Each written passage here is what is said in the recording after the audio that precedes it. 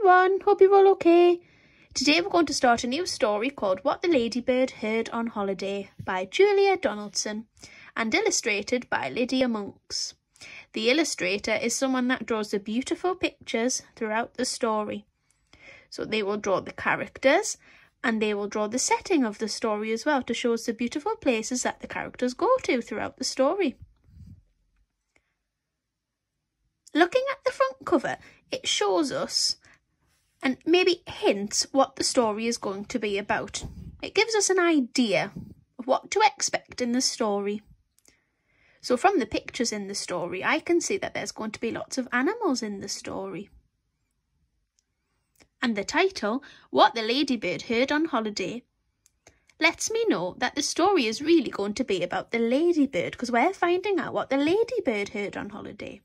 So I think the ladybird is the main character in the story.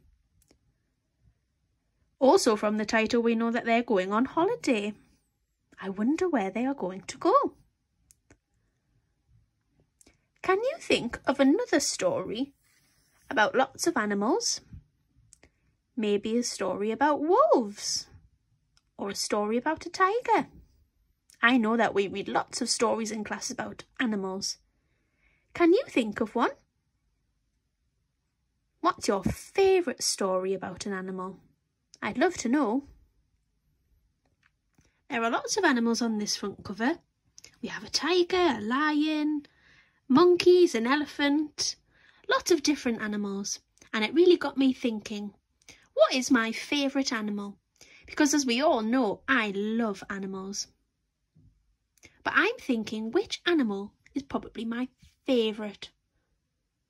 Why don't we play a little game? And then you can play this game at home with your family. A bit like Guess Who, I'm going to describe an animal. And I want you to see if you can work out which animal I am going to describe. But to help me, I'm going to really look at the animals and I'm going to look at their features and their body parts to help me.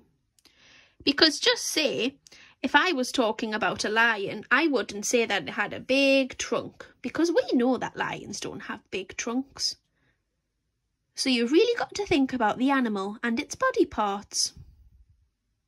Its size, its colour.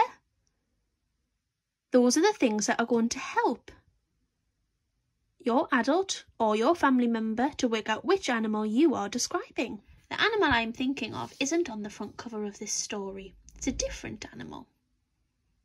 The animal I'm thinking of has 4 legs, and it also has 4 paws. This animal has a very small button nose and a very good sense of smell. It also has a tail that wags to show people that it's feeling happy.